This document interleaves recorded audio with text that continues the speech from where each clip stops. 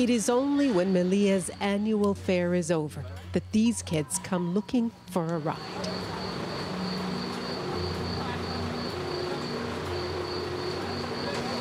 It's a yearly ritual for migrant children to stalk the folded Ferris wheel and bumper cars for a spot to hide, to ride along across the sea to mainland Europe. For those packing up, the night's tougher job is trying to keep those kids away. Can you show me? Yeah. Maybe, this kind of... Yeah. My God. Y luego se sube ahí encima. Están escondiendo. They hide there. But they are determined to follow others to France, Germany, and beyond.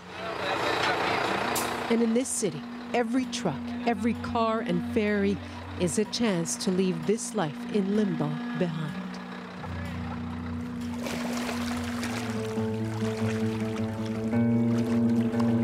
The continent is Africa, but on its edge is a sliver of Spain. Since the 15th century, Morocco is there, just a fence away. A statue to Franco, the dictator, still stands here. So does Melilla's old reputation as a coveted gateway to Europe. Migration has long been central to Melilla's story. You can see it on the streets. Now, as the migrant route shifts to Spain, many are again counting on Melilla to have Europe's back.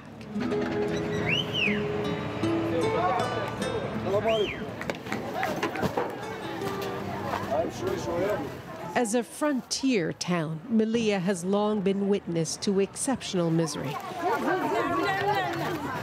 A caravan of needs that drive endless movement across its border.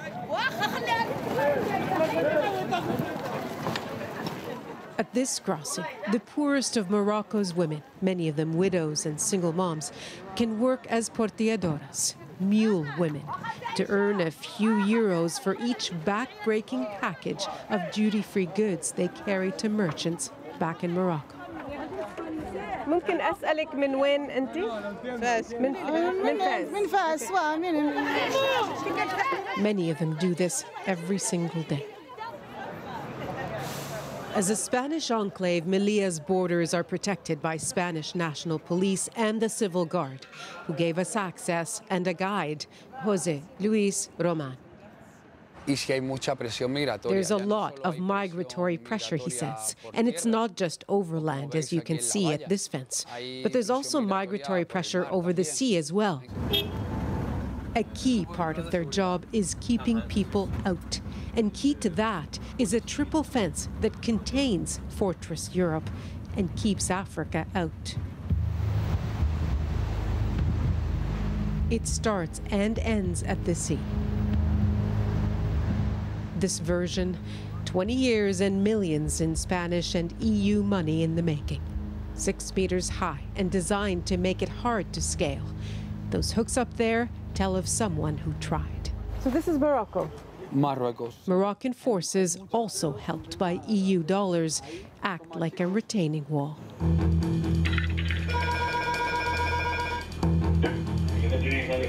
The fence is monitored 24/7. Motion sensors, infrared cameras, all make it possible to respond to an alarm within a minute. All of it has brought the numbers down over the years.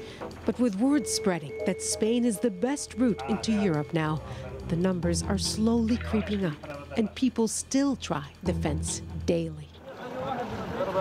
People like Osama from Yemen, who tried twice before he made it over. There's no other way, he says. I was told the easiest way was over the fence to jump. A few years ago, Melilla saw more than a few mass jumps. The last this year was in January.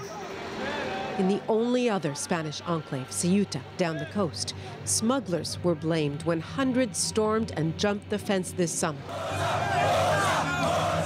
A feat they celebrated. Human rights advocates have called out Spain for deporting some asylum seekers without considering their claims, Critics include Dunya Mansouri from the local opposition. The Spanish police can now just throw the illegals back over the fence, she says. Those people are not helped or cared for properly. And if they can't get over the fence, people have gone through it or around it, smuggled by sea or by car. Just a day before our visit, they found a 15-year-old in a car, wrapped in a blanket, hidden behind the seats. We've seen cases in the most unbelievable places, he says, like dashboards, inside spare tires, under the seats, even inside the fuel tank. So many still make it in that the main temporary shelter is at many times its capacity. No place for families, they say, never mind infants. You meet all kinds passing the time outside. Some are smuggled in on rafts, like Alucin Diallo, who escaped a harsh life in Guinea. You might have to take some risks sometimes, because it is very difficult back there. And the Akabi brothers from Yemen, once a breakdancing act on Arab Idol, now refugees. We deal with the smuggler. They used to catch us in the Moroccan gate, Moroccan soldiers. So they used to catch us and beat us, and we tried like 9 times or 10 times, so we got in. Just describe what the situation is like inside. I just sleep 2 minutes, then I wake up. I get scared. The next day, they were given passage to mainland Spain, where they plan to stay. Others wait, within striking distance, just a fence away from the good life, and a big step short of their European dreams. There are some services that help them navigate the limbo, like Save the Children's Spanish classes. And though there is a shelter for minors, dozens end up on the streets, some on glue or drugs, and in a constant cat-and-mouse game with police as they wait for a perilous journey they aptly describe as making risky.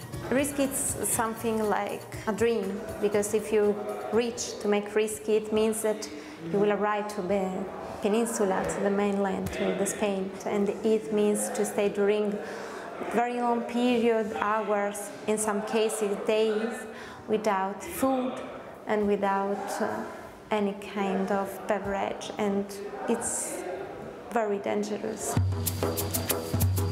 As the fair moves on, part of the ritual is to invite the media to the port for Operación Feriente, a chance to show Guardia Civil efforts at protecting Europe's southern border by hunting for stowaways with sniffer dogs, even a heartbeat monitor.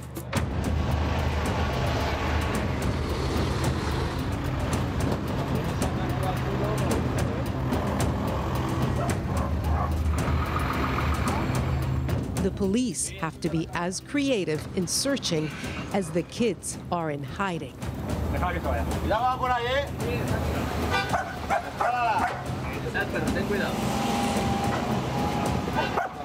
It's the dog that gives the first signal that someone is hiding. Then it's a matter of finding them.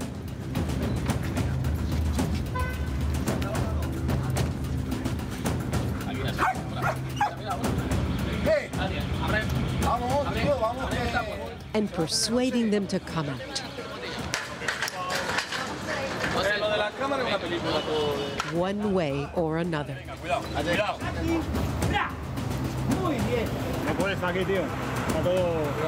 In the back of this one truck, they found 8 teenagers. This teenager, like many others, like many in Melilla itself, is from Morocco. Their hopes of an escape to make a life in Spain or beyond crushed. Probably not for the first time or the last. The others watch, waiting their turn. Some inevitably do make it, riding aspirations even walls fail to contain. Nahlah, CBC News, Melilla, Spain.